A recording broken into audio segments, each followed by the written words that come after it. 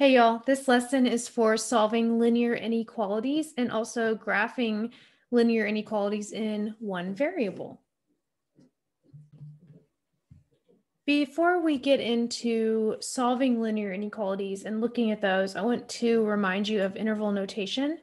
So we know that in set builder notation we have, or inequalities, we have less than or equal to, or greater than or equal to, and then we have less than or greater than. And so just to remind you, for interval notation, when we have the equal to sign, we're going to be using brackets. And when we have the just less than or greater than, no equal to, we use the parentheses. You might also see an open circle and a closed circle for those on a graph, depending on your book or your homework system. So let's draw the graph of x is less than or equal to -1 on a number line. So I'm just going to kind of sketch it. It doesn't have to be perfect.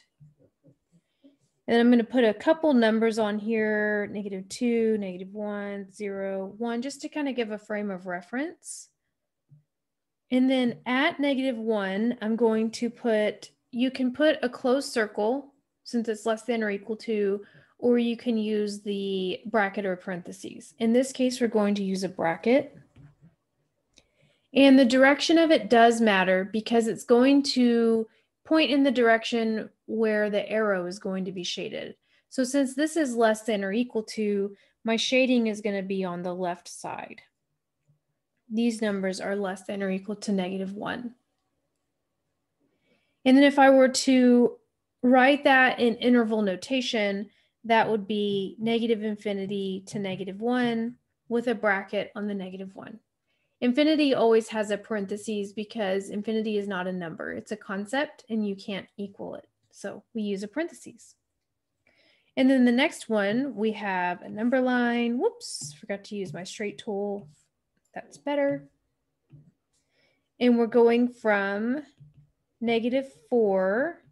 I'm going to put a couple numbers on here. From -4 to 2, where -4 is not equal to, but 2 is. So you see I put a parentheses on the -4 and a bracket on the 2 to show those signs. You might also see an open circle on -4 and a closed circle on 2. And then the shading is in between because x is in between those values. And then for interval notation, we do parentheses -4 to 2 bracket. So we're going to definitely use that when we solve inequalities. Another thing we need to look at before we get into solving, we solve linear inequalities the same exact way we solve equations. The only difference is instead of an equal sign, we have an inequality sign. And we already looked at the 4 inequality signs in the table above, so you've already seen them.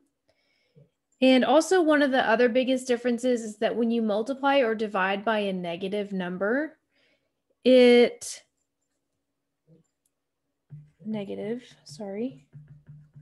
causes the inequality sign to flip. And I'll show you why in a second. If I have an inequality, a true statement, -3 is less than 3, that's true. A negative number is smaller than a positive number. If I divide both sides by a negative, we'll just say -1. I'll keep it pink. Divide this side and divide that side. Keep it balanced. Then if I were to simplify that, I now have 3 is less than -3. That's not true. Whenever you multiply by a negative, it negates the statement, which means that we need to flip the sign for it to remain true.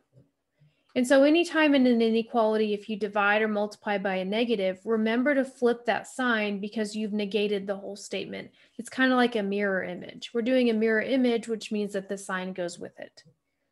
So here's an example, a couple examples down here. We want to solve first, then graph. So we're just going to kind of pretend that this is an equal sign as we solve, which means that we're going to subtract 11 first. and then divide by +5. And since it's positive, I don't need to negate anything.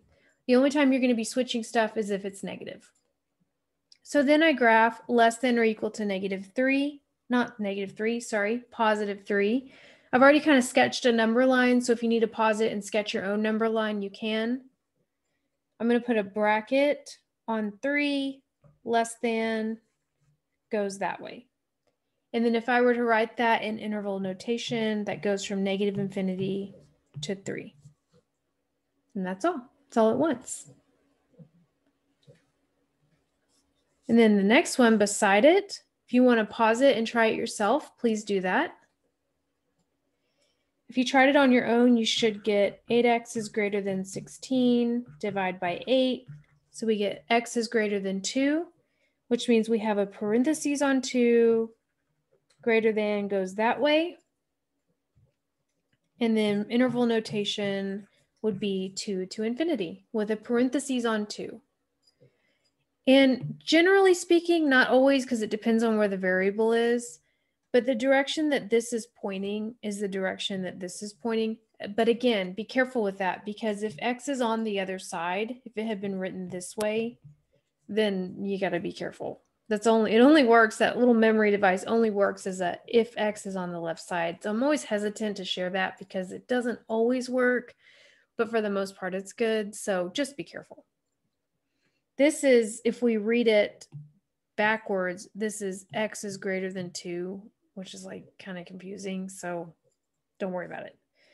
Okay, number 3, we have what's called a compound inequality. Compound inequality means that it has 2 parts.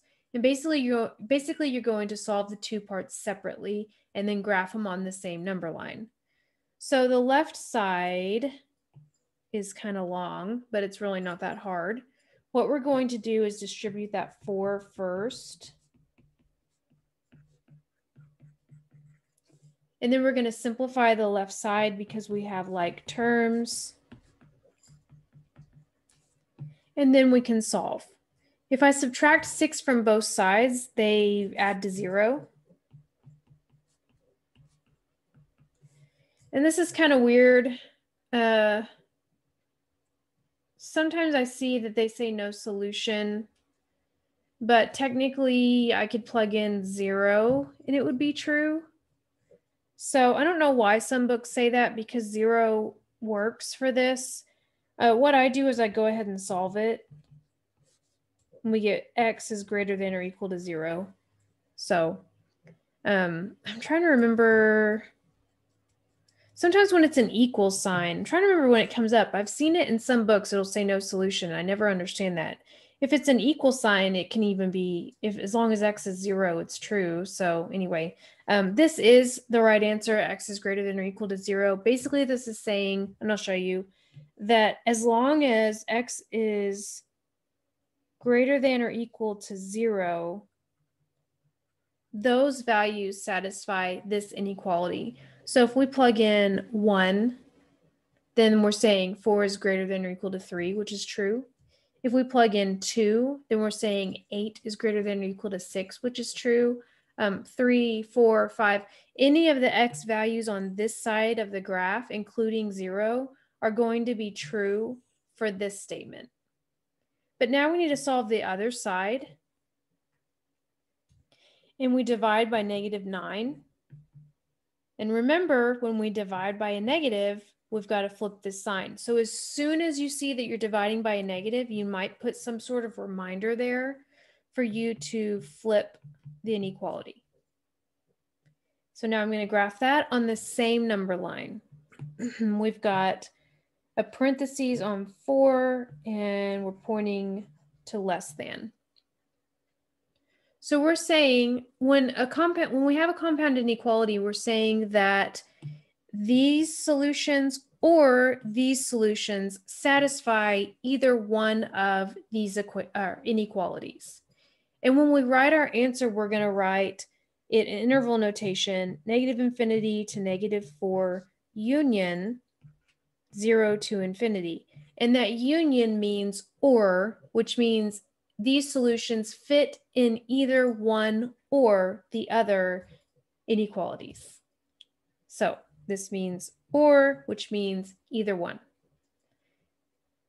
The next one is also a compound inequality. This is an example of an intersection, which is associated with the word and. So we're still going to graph these solutions on the same number line. And the words I'm saying here with union and or and intersection and this is all going to make sense if you watch my absolute value inequality video, which is after this one. So this is basically two different problems. This side represents one problem and this side represents the other problem. But what you want to do is, I like these because you start in the middle, and in the middle you're trying to isolate x. So that means that we need to add 1, but where we add it in the middle, we also need to add it on both sides. So it goes over here and over here. We have -10 is less than 2x, less than or equal to -4. And we still need to isolate x, so now we're going to divide everything by 2. And we get -5 is less than x is less than or equal to -2. And that we can graph on the number line pretty easily. We have a parentheses on -5, a bracket on -2, and x is in between those two values. And we write that just like it looks on the graph in interval notation. So what this is saying is that anything in between -5 and 2, including 2, will satisfy this statement. So if I plug in -4, then this will be a true statement. If I plug in -3, this will be a true statement. -2, it'll be a true statement. If I plug in -5, let's just look at it. Plug in -5 to the original problem times -5 minus 1 less than or equal to -5. Simplify the middle. -10 minus 1. Here's the problem. This is why it's a parentheses. When I plugged in -5, is -11 less than -11? No, it's equal. And so that's what makes it false. And that's why we have a parentheses on -5, because we can go up really close to -5, like -4.9 is fair game, but not equal to -5, because that makes it a false statement. Now, if we had plugged in a -2 instead, then it would satisfy this statement and it would be true, and that's why we have a bracket on it. So that's all I have for this lesson. I hope you enjoyed it. If you have any questions, please let me know and I would be happy to help.